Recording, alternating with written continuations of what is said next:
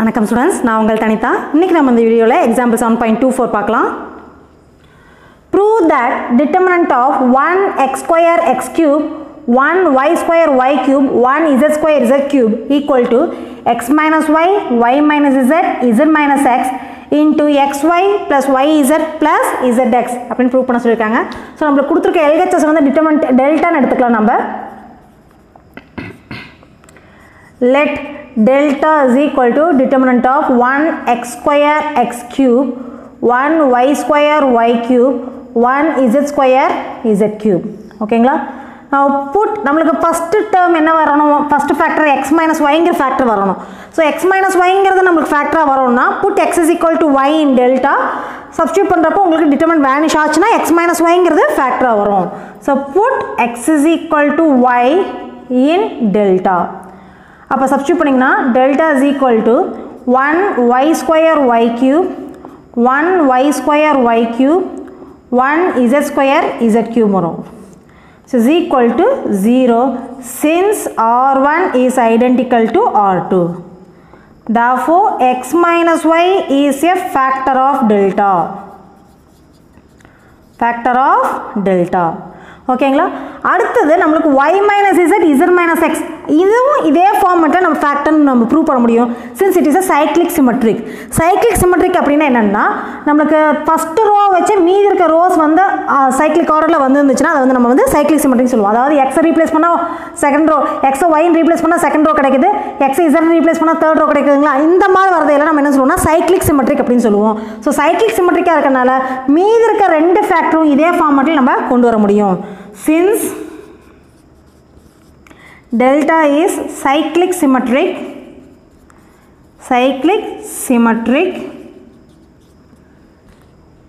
y minus z and z minus x is also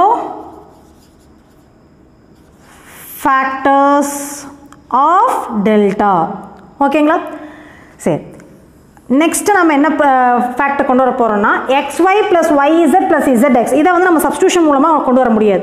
அதனால் நம்ம other factor என்னவா இருக்கலாம் அப்படிங்கிறத நம்ம வந்து டிகிரி மூலமாக கண்டுபிடிக்கலாம். ஓகேங்களா? So degree of the leading diagonal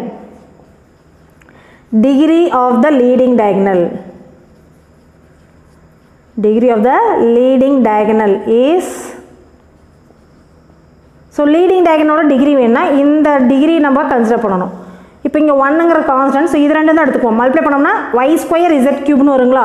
so y square z கியூப்னா 2 3 add பண்ணிங்கன்னா உங்களுக்கு 5. ஸோ டிகிரி வந்து 5 வரும். ஓகேங்களா? அடுத்து நம்ம என்ன கன்சிடர் பண்ணணும்? Degree of the product of the factors. Degree of the product of the factors.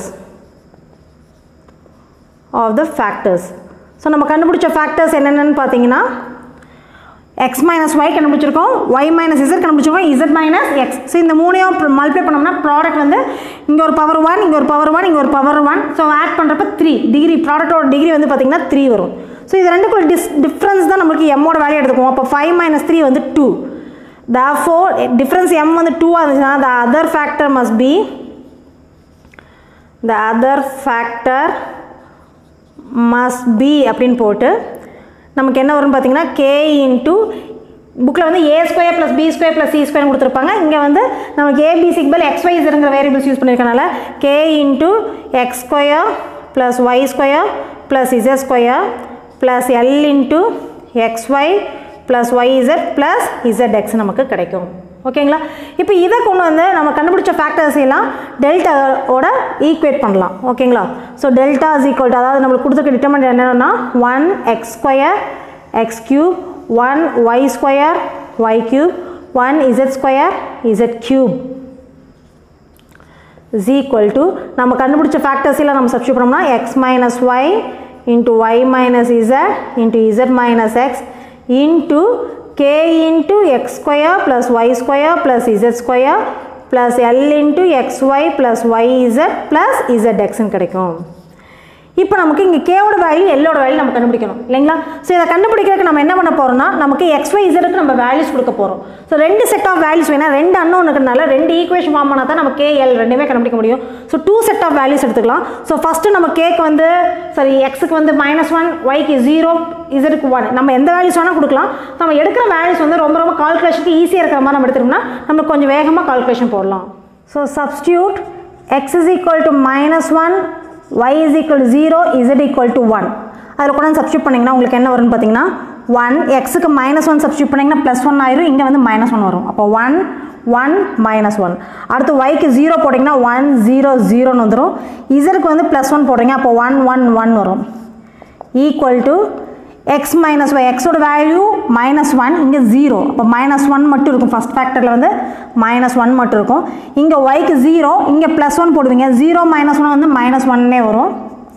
Next இசருக்கு வந்து +1, எக்ஸுக்கு -1 போடுறப்போ +1 ஆயிரும். 1 + 1 வந்து 2ன்னு கிடைக்கும் நமக்கு. இன்ட்டு k இன்ட்டு இங்கே 1 ஆயிரும், இது 0, இது 1. ஏன்னா -1 ஸ்கொயர் பண்ணால் 1 தான் வரும் இல்லைங்களா? அப்போ நமக்கு 2ன்னு வந்துடும். 2k. அடுத்தது ஒய்யோட வேல்யூ 0ங்கிறனால இந்த டேர்மும் 0 ஆயிரும், இந்த டேர்மும் 0 ஆயிரும். இங்கே வந்து 1 × -1 வந்து -1 வரும். ஸோ +l × -1 மட்டும் வரும். ஓகேங்களா? இப்போ இந்த பக்கம் எக்ஸ்பேண்ட் பண்ணுங்கள். R2 வச்சு நம்ம எக்ஸ்பேண்ட் பண்ணிக்கலாம். அப்போ இங்கே வந்து ப்ளஸ் மைனஸ் ப்ளஸ், இங்கே வந்து மைனஸில் ஆரம்பிக்கிங்களா பொசிஷனோட சைனு. அப்போ -1 × இந்த ரோவையும் காலமையும் டெலிட் பண்ணிடுவீங்க. அப்போ இங்கே 1 + 1 வரும். 1 + 1 is equal to -+ ஆயிரும். இங்கே 2 × 2k - l கிடைக்கும். ஓகேங்களா? இங்கே 1 + 1 2 ஆகுங்களா? So -2 is equal to 2 × 2k - l. இந்த 2 கேன்சல் ஆகி இங்கே -1 வரும். அப்போ 2k - l is equal to -1 வருது. Take this as equation number 2ன்னு எடுத்துக்கலாம். இதை ஈக்குவேஷன் 1ன்னு எடுத்துக்கோங்க. இப்போ ஒரு ஈக்குவேஷன் நம்ம ஃபார்ம் பண்ணியாச்சு. அடுத்து நம்ம என்ன பண்ணோம்னா substitute x is equal to 0, y is equal to 1, z equal to 2. ஏதோ ஒரு வேல்யூ நம்ம கொடுக்கலாம். ஓகேங்களா? நம்ம கால்குலேஷன் ஈஸியாக இருக்கணும், அவ்வளோதான். ஸோ இதை வந்து நம்ம டெல்டாவில் சப்ஸ்டியூட் பண்ண போகிறோம். அதாவது இந்த ஈக்குவேஷன் 1ன்னு போட்டுக்கலாம். ஓகேங்களா? இதில் சப்ஸ்டியூட் பண்ணோம்னா நம்மளுக்கு எக்ஸுக்கு 0 போடுறப்ப லெஃப்ட் ஹேண்ட் சைடில் என்ன பாருங்க 1, 0, 0. அடுத்து ஒய்க்கு 1 போடுறப்ப 1, 1, 1. இசருக்கு 2 போடுறப்ப 1, 4, 8ன்னு வரும். ஈக்குவல் டு எக்ஸுக்கு 0 போடுறீங்க. அப்போ 0 - 1 வந்து -1. அடுத்தது இங்கே 1 - 2ன்னு வரப்போ -1 வந்துடும். அடுத்தது இங்கே 2 - 0ங்கிறப்ப 2ன்னு வந்துடும். ஓகேங்களா?